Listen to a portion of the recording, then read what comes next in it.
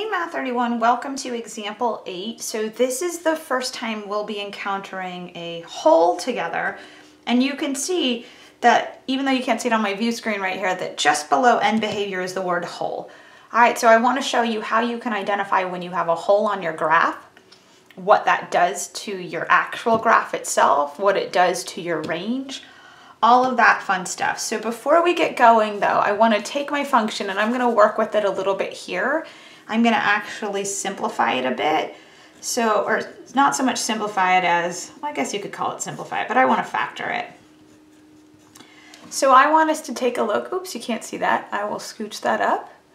I want to take a look at our function because I will talk about the domain. Again, we want to always worry about or take a look at when your denominator is 0, but let's factor this right now.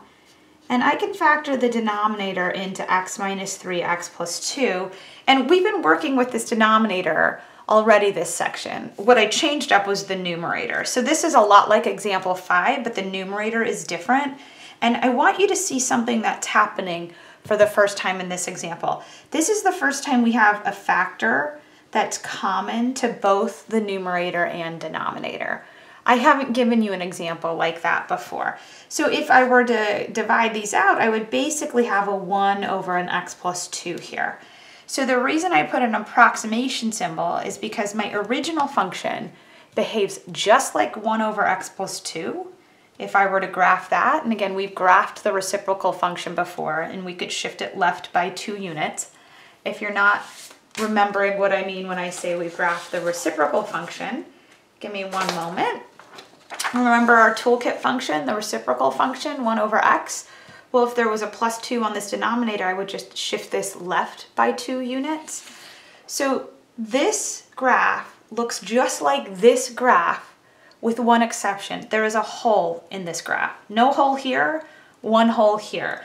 And the reason we have a hole, or I should say the way that we can identify that we have a hole, is because we have a factor common to both the numerator and the denominator. And when we go back to that trait table, let me grab that piece of paper. When we go back to this giant trait table where we have rational functions, if you look at holes, in that category it says, is there an x value that zeroes out both the numerator and denominator? And this is the first time we're encountering that. All right, so we're going to address that when we get to that trait, but we're not there yet. At this point, I want to see, I take a look and my denominator zeroes out 2 places. It zeroes out at 3 and it zeroes out at -2. So let me go ahead and put those into my domain, or I should really say take them out of my domain. Oops.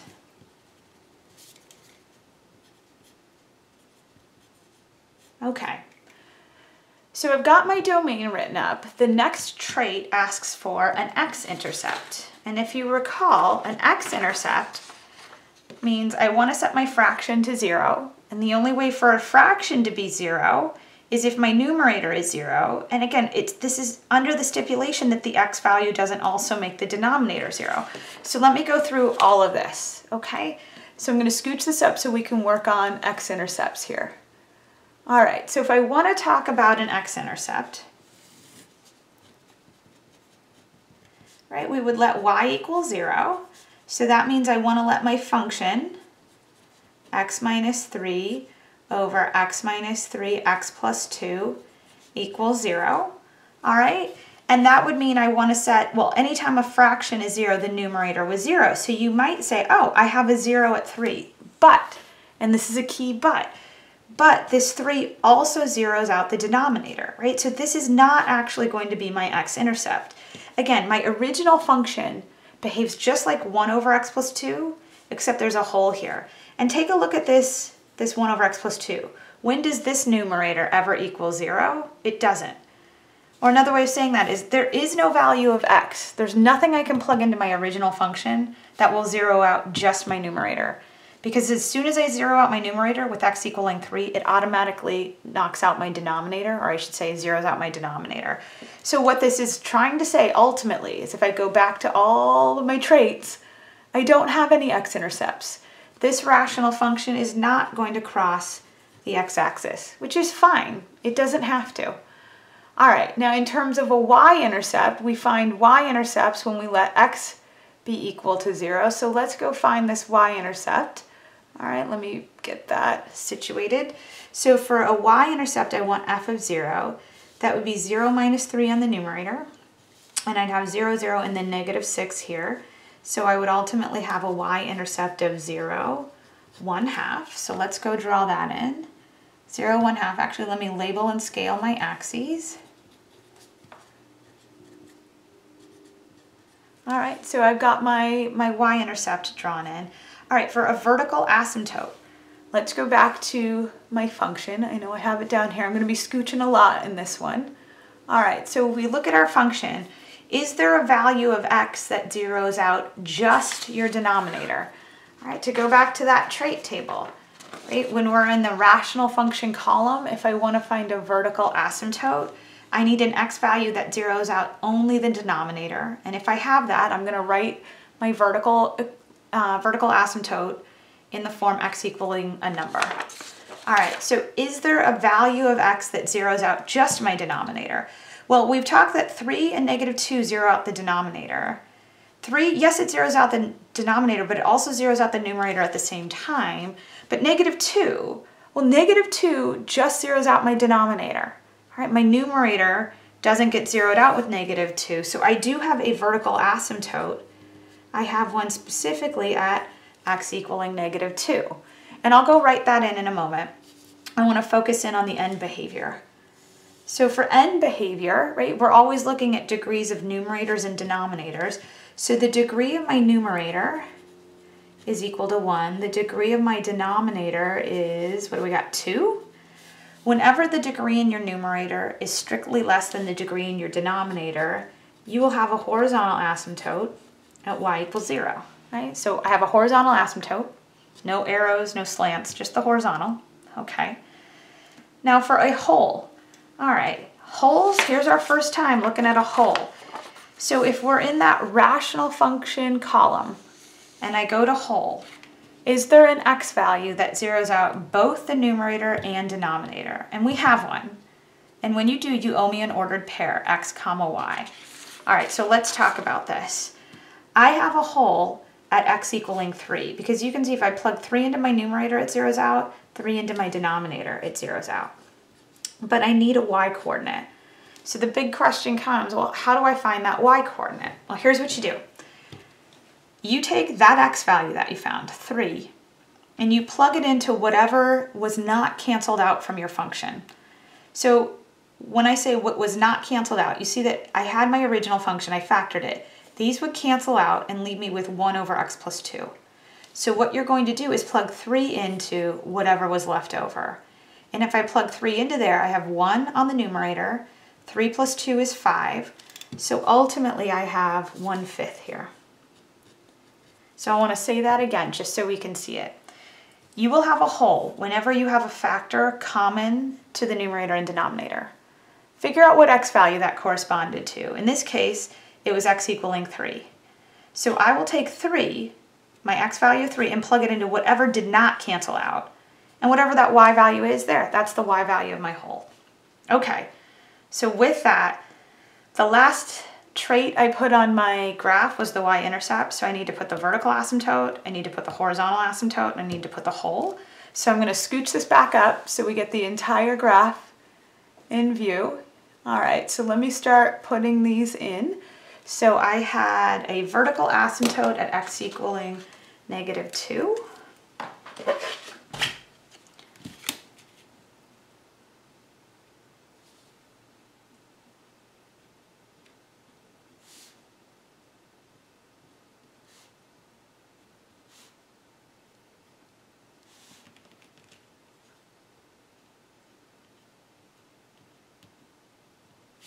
Okay. I have a horizontal asymptote at y equaling 0.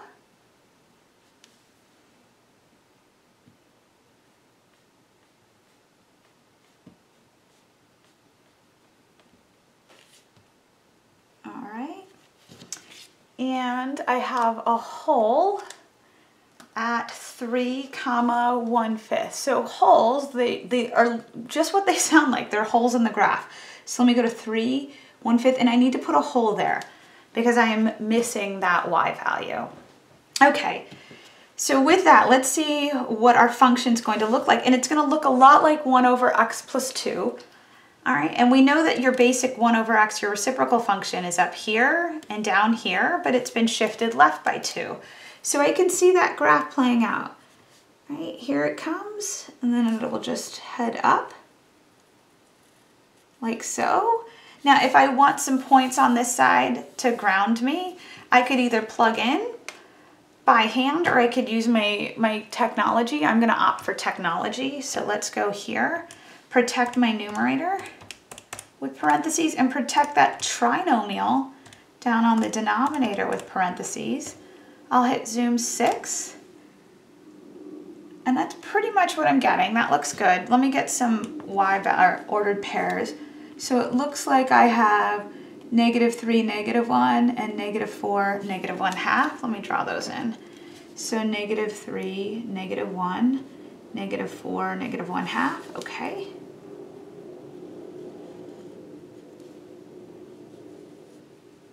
That's looking pretty good.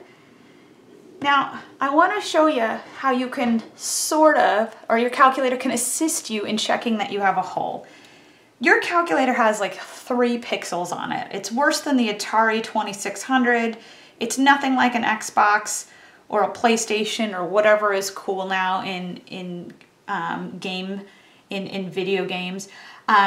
But there is a way to detect that you have a hole. You can't see it. I can't look at this and be like, oh, there's definitely a hole at 3,1/5. But this is how you can detect it. If I think there's a hole here, hit second and trace, pick option 1, let's do a value, and plug in 3. I'm going to hit enter, and do you see my calculator leave my y value blank? All right, that's your calculator's way of saying, hey, there is no y value there. There was a hole. I have only 4 pixels, so I can't show it to you on the graph, but I can show it to you numerically, okay? All right, now range is another fun one to try and tackle when there's holes, because there's other y values we may or may not have to give the boot to. It really depends on the graph. If I look at the range, I see my arrows heading down and I see this arrow heading up, but stuff happens in the middle here. So I'm gonna go -infinity all the way to my all the way to my horizontal asymptote at y equaling 0, right? So I don't hit y equaling 0. I hop on the other side of y equaling 0 for just a bit, and then do you see I have a hole here? So I also do not hit the y value of 1/5. There is a hole. There is no function, or there is no x value I can plug in where I get 1/5 back out. So again, I'm going -infinity to 0, hop on the other side of 0, just up to 1/5, I hit a hole. Other side of 1/5, up to +infinity. Okay, so with that, let me go ahead, scooch this pretty far up. Okay, and let me get this back over. All right, I think that's decent for now. So my range is I started all the way down, I hit my horizontal asymptote. I came on the other side of my horizontal asymptote, and then I hit my hole. And again, I'm only using these y values because ranges have to do with y's. I got on the other side of my hole and I took that up arrow all the way to +infinity. Okay? All right. So with that, let's talk about another vocab term that some people throw out when they're talking about these holes. Oops, excuse me. Let me not show you all of that. Okay. So a removable discontinuity occurs in the graph of a rational function at x equals a if a is a 0 for a factor in the denominator that is common with a factor in the numerator.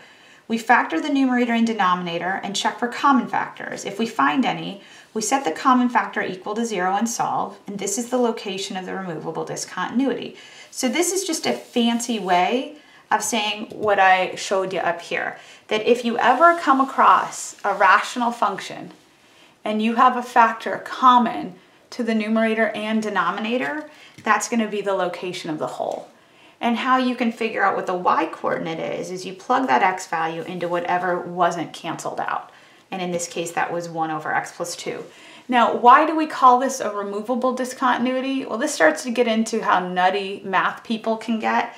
All right, the reason we call this removable is because this is how bored people got in the 1700s. They were like, oh, look at these discontinuities. I have a vertical asymptote, that's a discontinuity, and I have a hole. These are two types of discontinuities. We call this removable, this is non-removable. And here's why. Let's say, again, you were bored. There was no PlayStation, you had nothing to do in the 1700s, and you were trying to trace this function out with your pencil. You would have to lift your pencil twice, right? So I would be coming across this piece, but to hop to the other piece, to hop over the vertical asymptote, I have to lift my pencil and come up here, right? And then as I'm tracing this out, I have to hop over this hole and come over here. Okay. So what folks wanted to do was say, is there a way to remove any of these? Could I fill this graph in any way and actually remove this discontinuity? Well, are you with me that if you then decided to fill this hole in, you would no longer need to lift your pencil? You would no longer need to lift your pencil, right? I could remove that discontinuity if I wanted to. It's just possible to remove it. Whereas with this vertical asymptote, there's nothing you can fill in so that you could remove this discontinuity. Because if you wanted to fill it in, you'd have to connect these dots and you would have to connect it over a vertical line, and then your equation would fail to be a function. So we call holes removable discontinuities, and we call vertical asymptotes non-removable discontinuities. And when you go major in math and go up the calculus chain, we'll learn certain properties about removables versus non-removables. All right, so with that, that's the last rational function we're going to graph together. But we're going to take a look at the backwards problems. And that's going to be where I give you a bunch of traits and you give me the equation of the function. So for the last 4 examples, I've given you the equation and you listed off some traits and made me a graph. Now I'm going to give you some traits and I want you to get backwards to that function. All right, we got one more to tackle and then we'll be out of this beast of a section. I'll see you in a bit. Bye.